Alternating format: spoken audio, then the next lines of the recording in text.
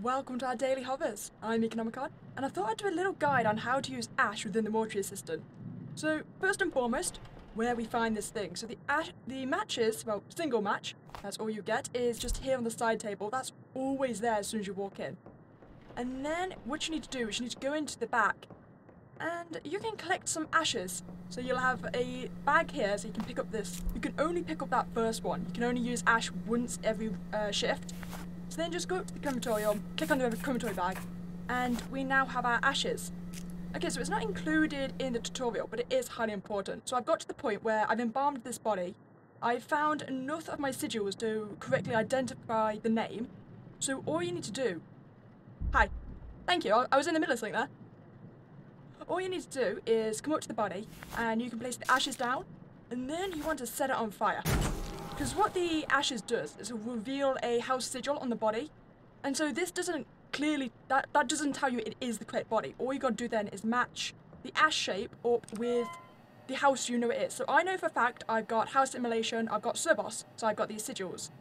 So the ashes work more as kind of a checkpoint. So as you've got the correct sigil, if you've got the correct name and it matches, and then see I've been getting injuries appear on the body. He's been moving around and causing spookiness to happen, so it's a pretty clear indication that he should be the correct body. We can just go check this really quick to make sure it's all worked out and I'm not talking nonsense. But all the signs are now indicating that yes, he is the correct body. Are you sure this is the right one? As sure as I can be sure about anything. So probably not, but I'm confident. Because yes, if you've ashed a body and it's bringed up a sigil that doesn't match the name you've got, then that's a good indication that, yeah, that's not the correct possessed body. So yeah, that's how ash works, how you find it, and then just burn the body.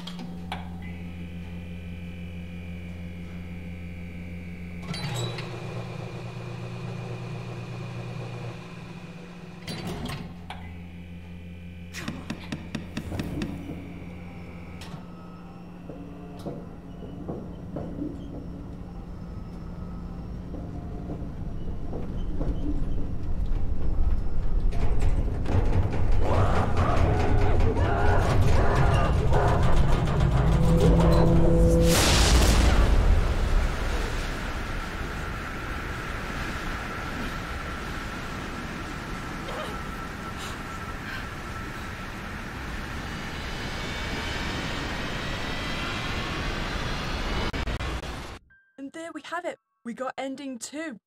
So that clearly was the correct body. So remember, you're trying to identify the correct body, look for the injuries, movements, how many spooky events occurred, find the sigils so you can identify the name, and then as the last part, I use the ash just to make sure the house on the body matches the name's house. And there you go. You should successfully identify your bodies. Enjoy!